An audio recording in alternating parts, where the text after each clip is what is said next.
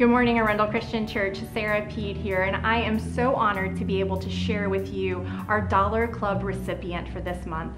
You know, we thought it would be very fitting this month, with it being Memorial Day weekend, to in some way honor and remember those who have made the ultimate sacrifice for our country.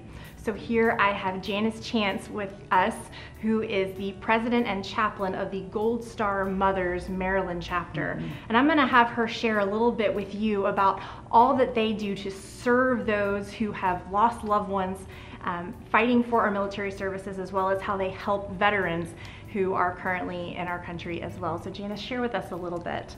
Well, thank you so much, first of all, you and the church leadership and the members for entrusting us with the funds that you collected from your dollar collection so that we can continue the legacy of service of our children.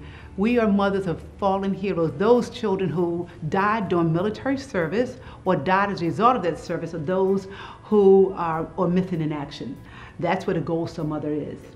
And after my son, Captain Jesse Melton III, United States Marine Corps, was killed while supporting combat operations in Afghanistan, these mothers showed up at the viewing, and they were in white.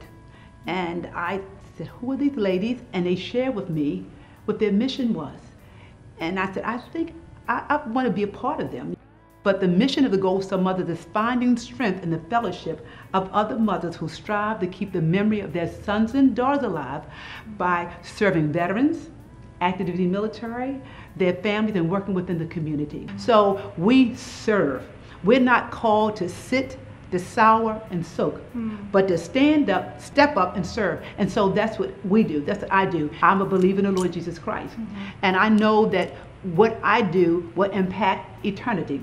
And so I know that God doesn't make any mistakes, and all things work together for good to those who love God, who've been called according to his purpose. And so I'm determined to carry on that legacy. This means so much to us on this Memorial Day weekend, that a church, you know, which is a hospital for sick people like me, you have given life to us to be able to pass that life on to someone else. And guess what? Thank you, all of you, because you're part of the work now. And you are part of the work that we're doing, because you are equipping us with the funds that we need to go out and serve. So I thank all of you. That any veterans among you, I say thank you to you and your families for your selfless service and sacrifice, and I salute you